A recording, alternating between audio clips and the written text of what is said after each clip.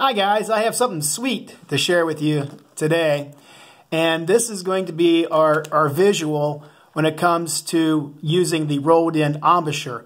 Actually, one of my students came up with this, and we've been using it for almost a semester now, and it's been helping a lot, especially with some of my trumpet players and trombones that have braces.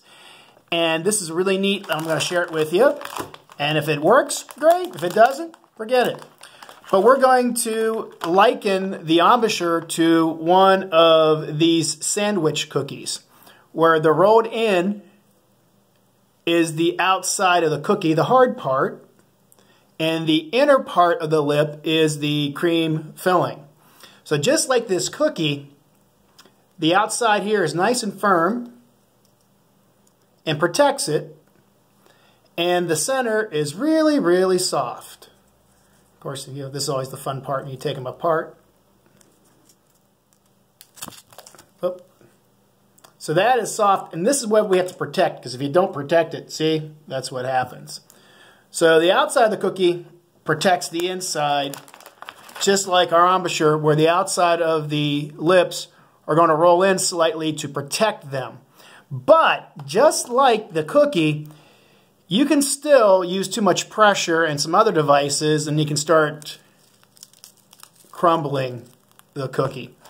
So this does protect, but you still have to be wary about it. But the nice thing is that my students have found is when they visualize their lips like this, rolling in, keeping it firm, but keeping the cream filling here soft, and it allows the air to come through it, then it's easy to duplicate. They can visualize it. They can put it together. And the sound seems to open up because they're not trying to tense too much of this and make it too tight, because they're envisioning this, because they only need the tension here to give it protection, and then the center nice and soft like this.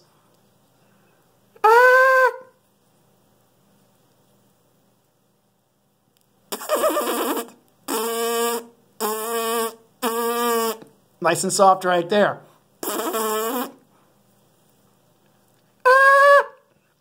So I hope that makes sense. And of course, the best part about this demonstration is when you're done, you get to have the cookie.